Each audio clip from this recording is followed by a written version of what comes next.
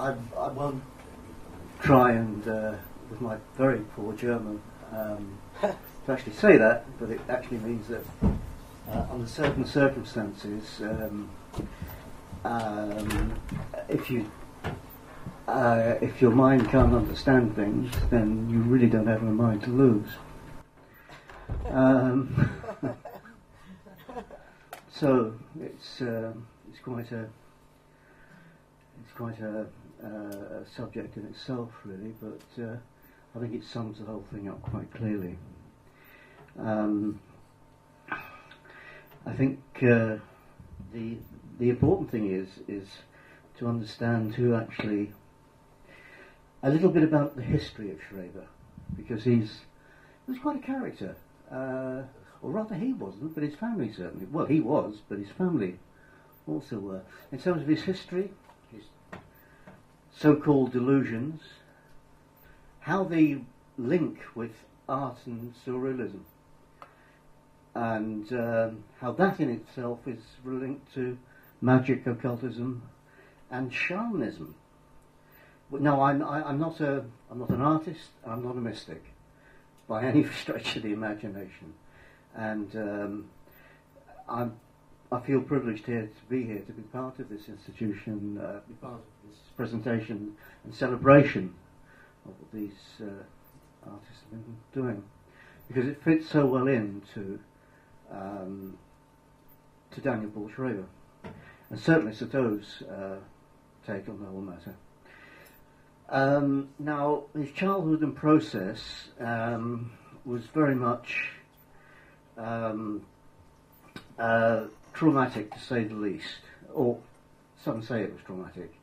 His education, he was quite a fascinating person. He was one of the most intelligent people you could ever meet, really, and he managed to very, very quickly rise to the position of judge, the second highest judge in Germany. He married quite late, at the age of 36, I think it was, to a 21-year-old Otto Sabine Beer. Now, she was of lesser carriage than he was, social status than he was, but they certainly found something between them. But the family didn't like that at all. They thought it was a complete misalignment. But soon afterwards, when he failed in his bid to get into the Reichstag, he started to have his first illness. But the whole thing is littered with tragedy, as you will see later on as I go through this particular thing. And he wrote a book of his madness called the Memoirs, the Denkwürdigkeiten, the Nervenkranken. Now, he then used that to gain his freedom, which he did successfully. Now, what he actually said in it is well covered, but what isn't in it, unfortunately, is the third copy, which the family kept very, very private, because of what he might say about the family and what he might also say about a friend of theirs who happened to be part of the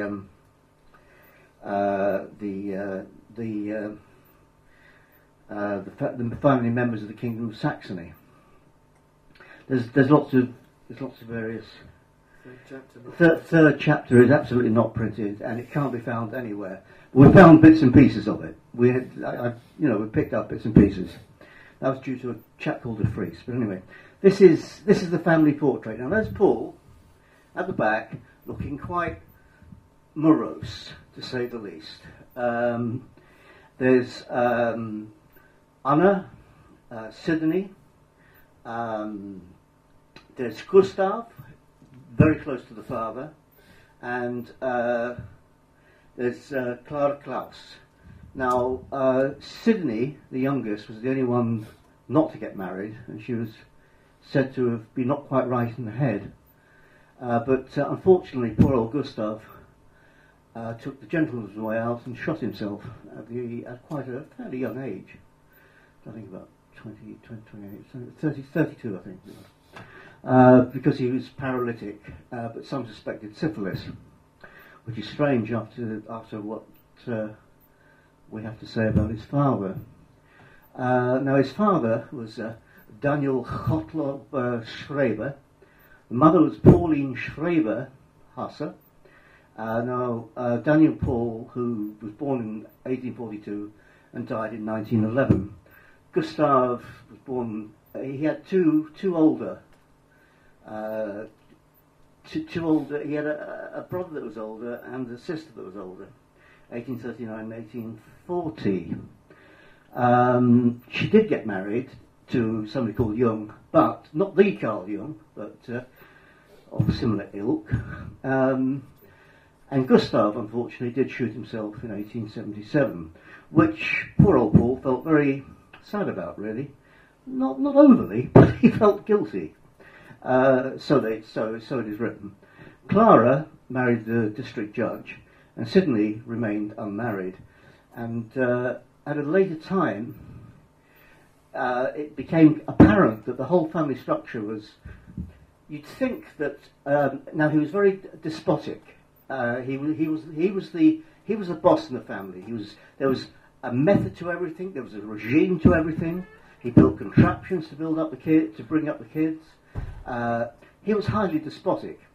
A friend of mine, Morton Schutzman, who wrote a book about soul murder, said you could call it a household totalitarianism, which it absolutely was. Now, in the family, at one point, the family got larger and larger. There was Aunt Fanny, the mother's sister, who moved in. There were female maids and child carers. Apart from the 5 children of Moritz and Pauline, there were other child boarders that Moritz took on from a separate clinic. So there we have Moritz and Sabine's on the right. That's taken from a chap called Zweiler-Fein, who's the godfather of Schreber at this current time, or Schreber knowledge at this current time. In many of the films so far, like Shockhead Soul and other things like this, he's been expressed as if they had a good marriage. Well, I have my questions about that. But anyway, Paul, at the age of 36, married Ottilie Sabine Hippier. Now, she was, as you can see, she was 15 years younger. Sabine's father was an opera house director. Sabine's mother, she was the daughter of a male comedy scriptwriter. What they had to laugh about in those days, I don't know, but there we are. 6 stillbirth married, but Sabine had 6 stillbirths. In fact, there were. She was diabetic. Whether that had anything to do with it, we don't know. And the last stillbirth was a boy. But when he actually, after the second illness, when he came out of Sonnenstein, they adopted Fridolin, who was age 13, and she became a nurse, married Dr. Lieber, and Fridolin had a daughter, etc., etc. The only thing is, Fridolin said that Paul was far, far more loving. I mean, quite surprising for somebody with such a supposed delusion and totally and so-called diagnosed paranoid schizophrenia than his mother. He was more a mother to Fridolin than Sabine herself. Now, the marriage was thought to be a misalliance by Schreber. Now, Daniel Paul, as I said, was very gifted, highly intelligent, academically brilliant, and he writes of the relationship with Sabine in his memoirs by saying, "After recovering, I spent 8 years with my wife, on the whole quite happy ones, rich also in outward honours, and marred only, from time to time, by the repeated disappointments of a hope of being blessed with children." Now, after 6 to 8 miscarriages, I suppose that would be a bit of a disappointment. God knows what effect it had on her. Anyway, the relationship was quite stressful at the time when he became ill, because he became ill on 3 separate occasions. The relationship was described by researchers as loving, but they did keep faith with each other in in strange sort of ways. Well, in many ways, but very difficult to actually define, because very little is actually written. But from friends of the Young family, some research has been done, some letters have been found, etc. So they were in love with each other, and they tried to keep faith with each other. But because it was so stressful, Sabine didn't know where she was going to get any money to live on, etc. She was writing to Paul Fleischig, and who was the first doctor to take care of Paul in the first illness, and she was saying, "I really don't know what to do. Please help." And she was very reluctant to have him home again. Now, she said it was on the basis of what he called the bellowing miracle, because every time he got very angry, or every time the voices started, he'd jump on the piano and start bellowing. Paul refused. Now, at one point or other, Paul refused to sign the papers, because when she went along to Sonnerstein, he refused to sign the papers granting her access. So he went into a hell of a rage, and he threatened her with divorce. That wasn't apparently the first time. Now, and according to a letter to Fleischig, it was a repetitive threat. Sabine was described as childish and primitive in her writing, from a letter to Fleischig, saying, I really don't know what to do, and the rest of the family don't think I'm, capable of making any decisions for myself, etc. And Sabine was quite pivotal. She was then, with a wink from Fleischig, she was given the idea, well, I tell you how to get money. Go and make him involuntary, and putting an incompetency status on him, and he'll have to pass his salary on to you. Now, this she did, and this is what she got. And now we're coming back to the father again, who was pretty insistent, who was pretty domineering in Paul's life. Daniel Gottlob Moritz Schreber. He was quite a guy. Wow. Pedagogue, leading orthopedist and physician, and posthumously he became the spiritual father of the Schreber Gardeners, which still exist today. He was into calisthenics, and the allotments are still around the cities in Germany now. He wrote about 40 books, the most famous one, which was the Calipedia, and indoor gymnastics for home and school. He invented strict rearing methods and contraptions for healthy posture and mind, and true nobility, for true nobility of soul, no less. Now, about the mother, there was little known.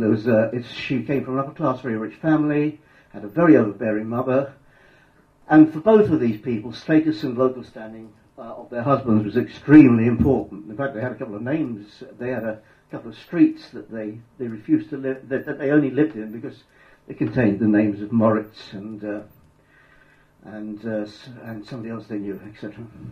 Now, two of the suitors to Pauline were Mendelssohn and Goethe. Now, I think Mendelssohn took her attention more than anybody else, because when she married, Pauline then married Moritz.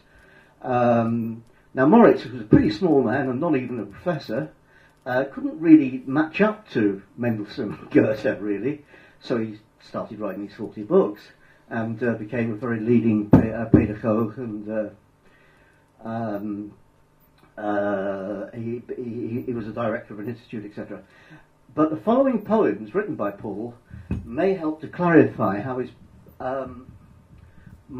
mother was. These remarks would be of little interest. This is an actual poem that he wrote.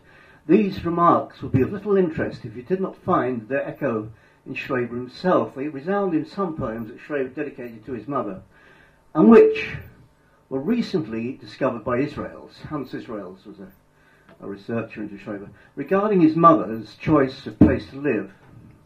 And taken from Paul's poem, it was not chance that you took residence there, at this particular place that's here. Usually only professors were renters. The princess's house.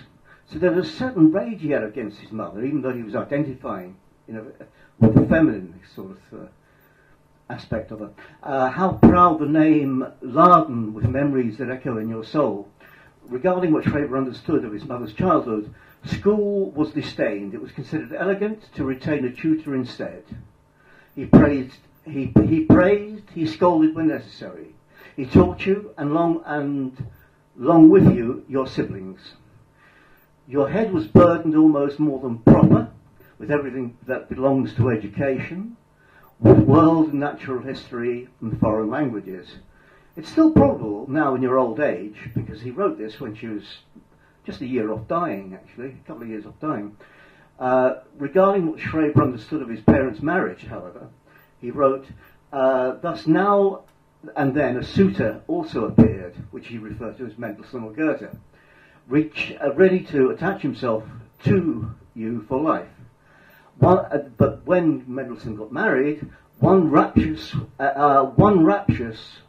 swore solemnly that only united would you find happiness.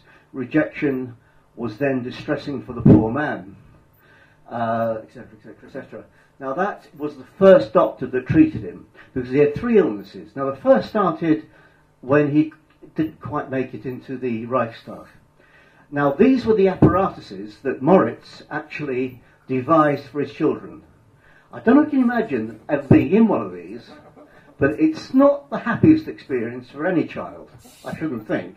But anyway, that's a matter of opinion. Well, anyway, sorry. Now, that is a program in Germany where that sort of thing is still advocated. So I stuck that in there. I thought that would be quite interesting. And he actually used that in the gymnasium that he built, that sort of structure, to walk the child round in that type of belt. He put a strap across the child's head with screws on it, so he could only glance in one particular direction.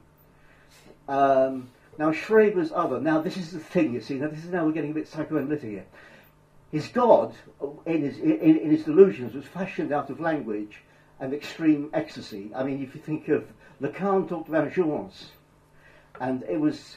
that's how he... it's like the not completing of sentences. When you complete a sentence, then you sort of get a... You know, like, then you begin to understand what the beginning meant.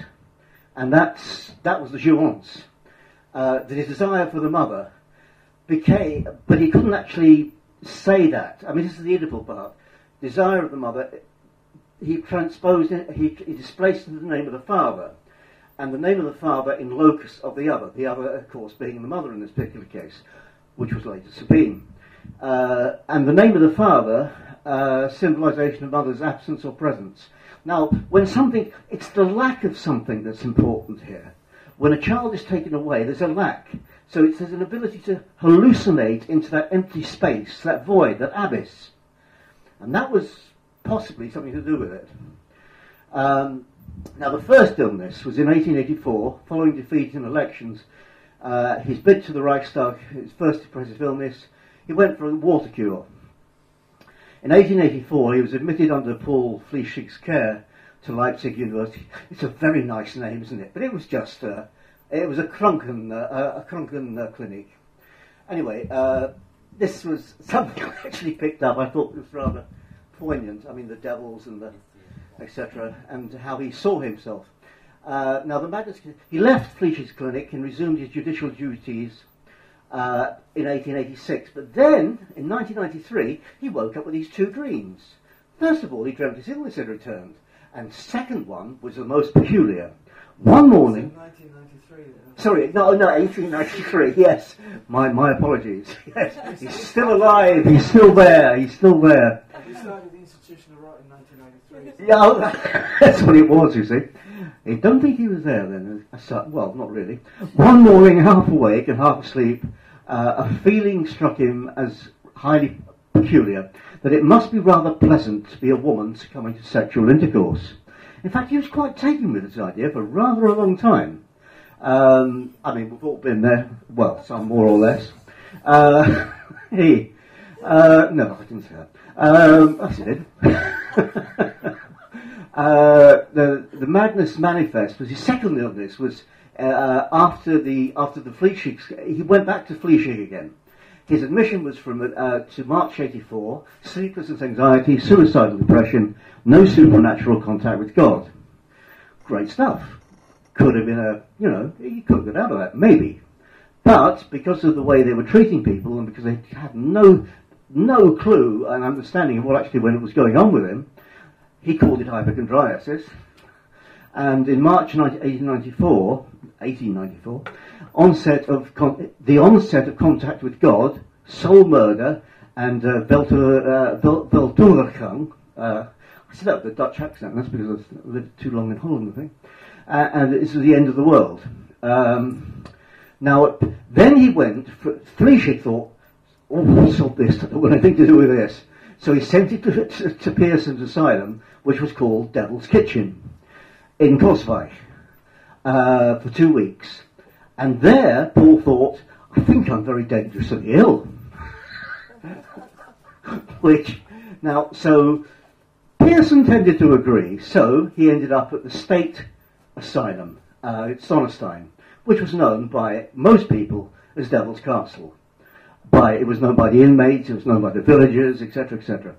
Now, he was admitted there in 1894, and on December the 20th, 1902, he was released, which was Bastille's Day, actually. Strange enough. Now, the example of the symptoms were quite interesting. His delusions involved. Now, these are fascinating. He wasn't just mad. He wasn't just a madman. He had an amazing amount of religious knowledge. He invented fantastic cosmology.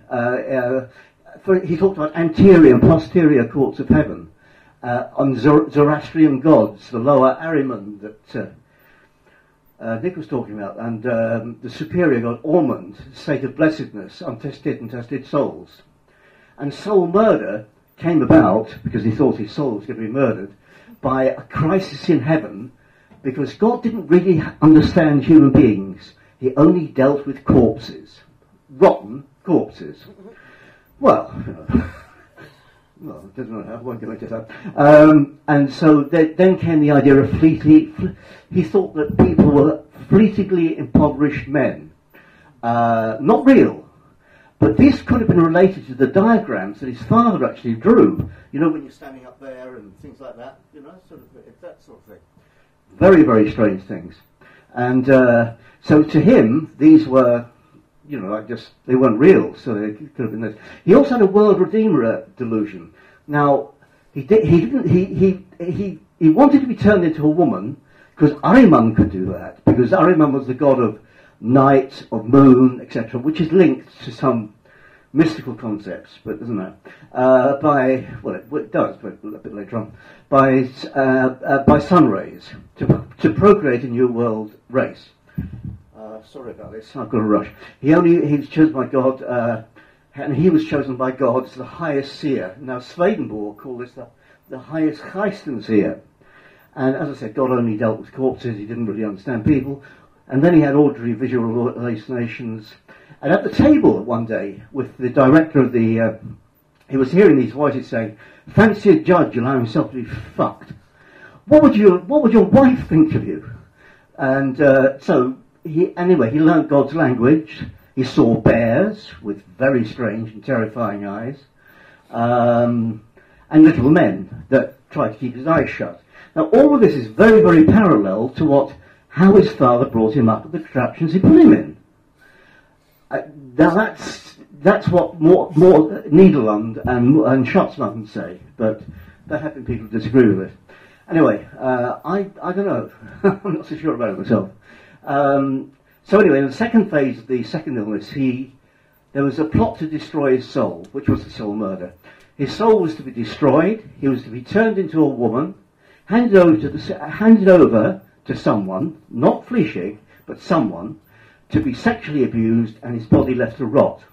And Fleischig's soul, Paul's enemy, who actually his wife put on the bedroom table after he got home from Sonnestein. So you can imagine sort of doing your husbandry duties, and what was the old devil is looking straight at you. Never mind. Paul's enemy got into heaven, and Paul's enemy, he believed, Fleeshig, had got into heaven, seduced God to be complicit, talked God into a plot to kill Schreber's soul, and later Paul realised it was God who was the instigator and not Fleeshig. Later he accepted the female transformation made by the rays, Ahriman, to be the etc., etc. But there was, at the same time, there was a real plot going on between when he said no to Sabine to get access to his salary with a wink from Fleeshig.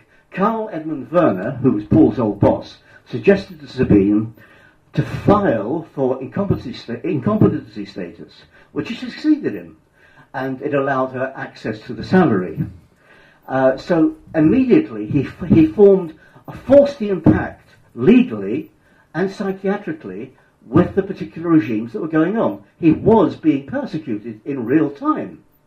So this somehow or other started being reflected into his so-called madness.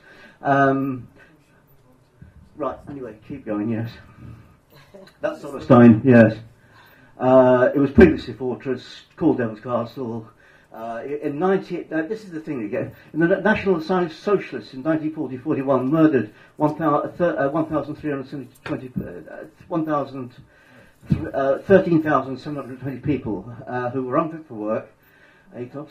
The retarded, handicapped, and mentally ill. And the question is, would High Court appeal judges or seamstresses have been spared? Seamstresses, that become clearer later on. Shall we go on to the next thing? Yeah. These are the examples of the miracles. I'm sure you can read through them fairly quickly. Yes. Yeah. Now, Gross was the first person to speak about him before Freud. And he said the function of the brain is the preservation of the successes and synchronous coordination of all nervous function towards which we call consciousness. The question was Paul's madness. Was Paul's madness an attempted self-cure? Is any madness an attempted self-cure? But anyway, that's perhaps going off the point. Freud thought Gross as brilliant as Jung, but, well, he was a bit of a lad. He tended to tended to transgress in various ways. Freud made an analysis of Paul Schreber. He saw the paranoia as a homosexual desire for the father, fear of castration, and an inverted Oedipal conflict. I do not love him, I hate him. The contradiction must have run through the unconscious, however, this cannot be allowed for the paranoiac. This just isn't acceptable if you're paranoid. Symptom formation in paranoia requires the internal perceptions, feelings have to be replaced by external perceptions. Thus, I hate him transformed by projection to he hates me, which will justify me hating him. Unconscious feelings, blah, blah, blah. And so, yeah. Freud in a private letter to Jung, the wonderful Schreber ought to have been made a professor and director of mental asylum, etc. Next one, yes, please, thank you. Now, these are the various interpretations: Baumeyer, Wiedeland, Schatzmann, Israel's Busse, de Vries, blah, blah, blah. And Soto, funnily enough, yes. Yes, keep going, yes. Right.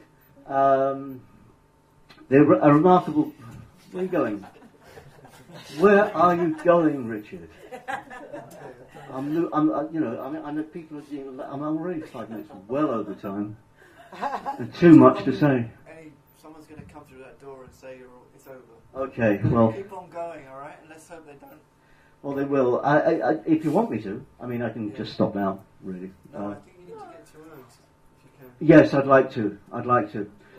Shall we shoot through? Now, the point is, on the basis of this, Soto and Max Ernst and Breton, there's a thing that he wrote. Don't write on in a graffiti room in Paris. There was like, don't write on the shit. There's shit on the writing. In the course of that unique night, which Nixon well put forward, he meditated on Luda. And then he sort of found an interspace between mysticism and psychoanalysis. He also talked about the savage man Friday in the kitchen, serving the parlours where Crusoe used to frequent, and said that mysticism was like watching Friday doing it. He couldn't be part of it, but he could not be part of it. So it's an interspace between subjectivity and objectivity. But that's philosophical, and that's something else. But he did say that mysticism and psychoanalysis had three meeting points. The distinction between a statement and a speech act. For example, a corpus and an act of the subject. Now this was well established in the 16th century, but it isn't now. 16th and 17th century. Now, he also said that separation and death, which is very Lacanian, is prominent in both mysticism and psychoanalysis. Both reject their goods, corpuses of truth, recognition, the lack from which there is. We've already talked about the lack of something missing. And because religion needed this, I thought I was going to get through it. Both psychoanalysis and 16th, 17th century mysticism recognise a desire to be done with. Now this is very interesting because this is like shamanism. They both believed in one believed in thanatos and self-destructive acts, and the mystic wish for loss of the self, the dying of the self, which Ernst did. And this is the painting that he made of it, which is absolutely it's an astounding painting. I find. I don't know if you have a view, but it's in the well, it was in the Tate Gallery. It's not anymore. I've got some handouts here that might be helpful for people who wish to know about it. But if you put a mirror underneath it, it stops disintegration of what it actually represents. There's the moon, etc. And if you put your hand over it, you start to realise that the left legs are a female bunch of left legs, and the right legs are also a female left legs. But then you take your hand away and it becomes far more ambiguous. Suddenly it looks like a homosexual act between what's on top and what's below, or what's below and what's on top. And the hand, which is like a Venus Paduba covering the earth, which maintains the shame and or implicates the shame. The whistle, of course, being phallic. But the symmetry is important. And symmetry in mystic and shamanistic symbolism is very, very important. So I've read. Now this is the prose that's on the back of a handout that I can hand out if anybody's interested.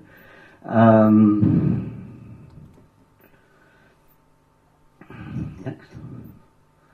Right, well, we'll keep going, I think. Yes, well, there we are. Now, this is interesting. Nadia Chowcha wrote a book about the Surrealism and the Occult, and she talks about Max Ernst's youth. He got mixed up with the occult, magic and witchcraft in about 1906, and there was this trauma for little Max. The cockatoo died, and at exactly the same time as it was the birth of his sister. So he suddenly became very confused about the identity between birds and human beings. Well, so the story goes. He was emotionally labil, had manic episodes, as I said, the bird-human identity confusion. From self-analysis, thought he had an Oedipus conflict. Again, if you accept Freud, and only if you accept Freud, which obviously he did. Anyway, he died, and in the 1st of the 8th, 1914, but he was resurrected on the 11th of the 11th, 1908. And Carrington, Leonard Carrington, who he got to know extremely well, believed that he was a shaman. This was something else that Ernst did, of a marriage, which was it's quite exceptional, really.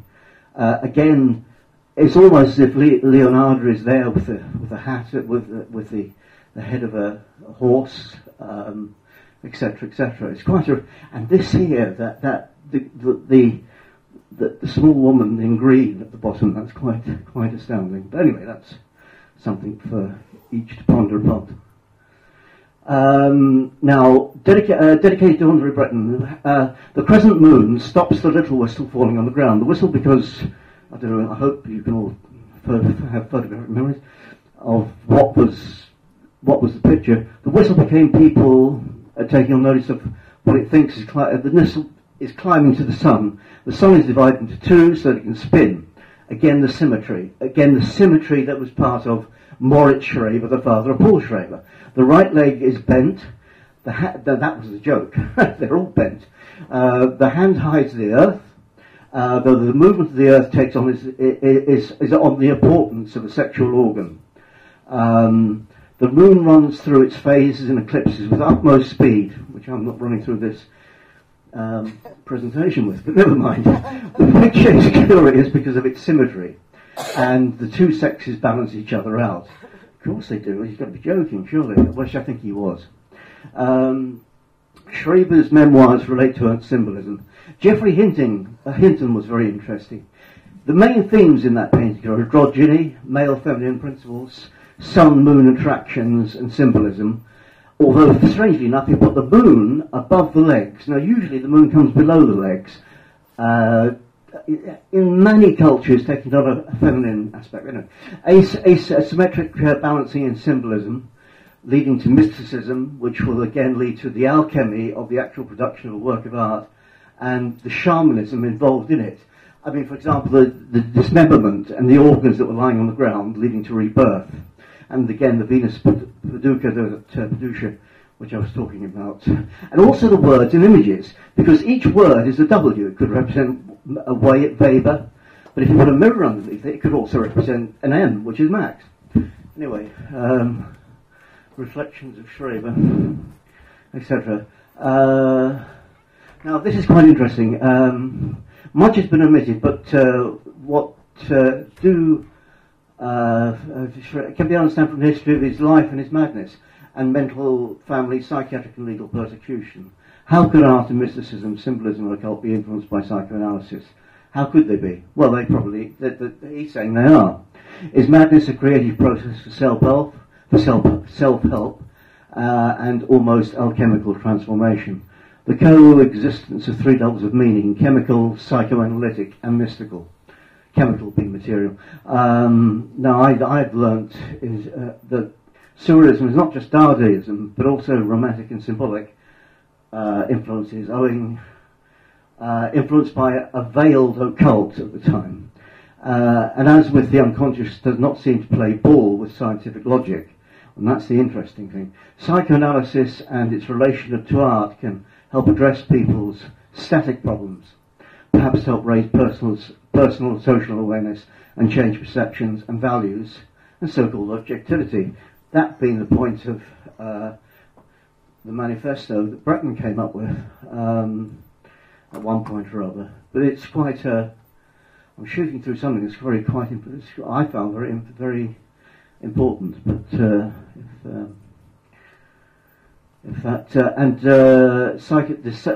psychoanalysis in its relationship to art, each carrying its own logic, and it's you see the logic of a delusion, the logic of our thinking is not the same. It's like the knowledge of fragments. I don't know if anybody's ever spoken to somebody who's psychotic, have they? Yeah. It's not the same. It's like interwoven fragments. It's glorious. It's astounding. It's beautiful. But it's interwoven. But you can't try and grab it. You can't stick a logic on it. It's no good doing that. I don't think. But that's just a personal opinion.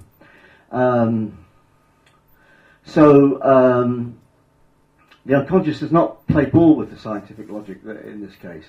And psychoanalysis certainly can... There is the use of it. I mean, Ernst used psychoanalysis, but that's if you agree with Freud. Now, Deleuze and Guattari came up with this idea that let's get rid of the Oedipus. Let's talk about the anti-Oedipus, which is, let's look at the politics of the fragment of the situation, not just the situation per se. Can we shoot on to the next one? Yes. So, really the conclusion is, what do we want from this guy? What do we want from Schreber, apart from being something we can talk about in the Institute of Art? We want to rescue Schreber from Freud and other psychoanalysts to maintain his fame. And imagine a way to stop him being reduced to Oedipus by the Freudiesque and Ernstesques, which is what's happening. Earlier cases, patients like Agnes Richter and Babette S. that were treated by Jung. There were seamstresses locked in an Austrian asylum, that made embroidered jackets so intensely that reading it is almost impossible. Treated by Jung, he felt that they looked by, and together with artist Rene Turner, they looked at the embroidery that had no beginning and no end. Some of the things she said about her embroidery was, I, mine, my jacket, my white stockings. That's hypertext. I am Hubert Burr. I live on the ground floor. And then she just said children, cook, and this is actually in the jacket. This is actually embroidered in the jacket. I am today a woman, intimate, institutional, possessive, and very obsessive. I mean, if you just look at what she was saying, it doesn't really matter. This is untamed writing, whatever way. That's the most important thing. And I am what emanates from me. Well, yeah. This is the highest professorship. What she's doing is and I am the double of the banned word. I am the first world of art. Well, I think that says it for itself. Yeah, just wind it up. Yes, I think so. Thank you. Yes, right. Yay!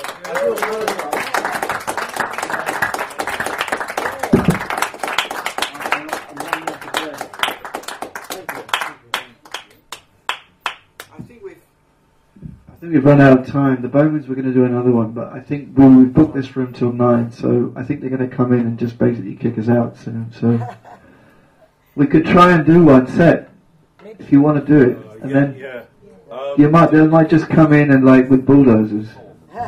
You want to try something? I just like to say that sheets I handed out earlier are from a purely practical point of view. There's no time to kind of do this text piece, simply because it was meant to have six people, 6 performers. No time to tell people exactly what to do. So the thing is, I think this has to be a conceptual text piece. But the thing you can do, unfortunately, some people who had sheets of text have now actually left. So if you can find those on the floor, if anybody can pick them up, then they'll receive their Institution of Rock Chocolate bar. Although I'm sorry that this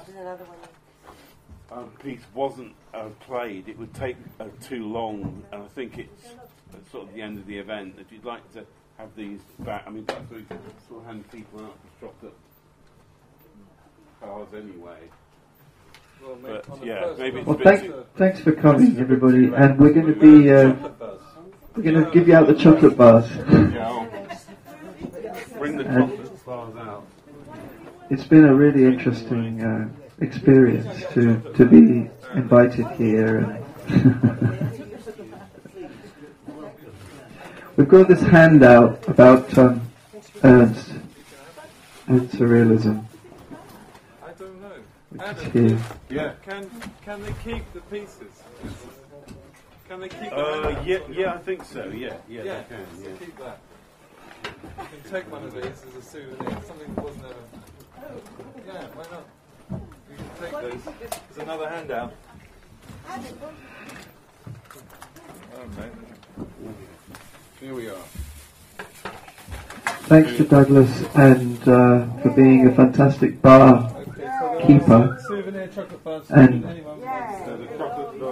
giving out refreshments to everybody illegally. And we're going to probably go to the pub, I'm not sure which pub we're going to go to. But thanks for everybody coming. Thanks for coming today. And we'll be back with more lot events. Thanks to Kevin for coming.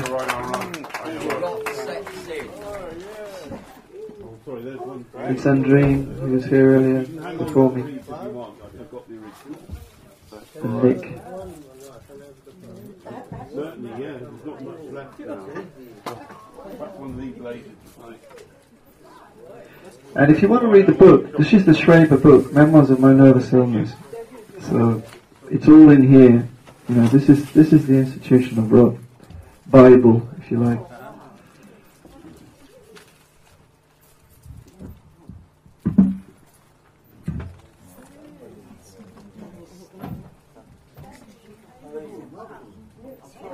Good. Yes. Where are these hands? Well, I've got mine. Last word, David. I'll go back to Northampton. Okay, let me just tell you this very quickly, because I've been very. I mean, over the last few days, I've been very busy and doing music stuff. So the thing I'd like to do, I'll just explain it to you in very brief. The thing with Steve Noble, I thought what we could do is swap parts, and I'll write something completely separate for him, not his name. Also reading those. Also reading those.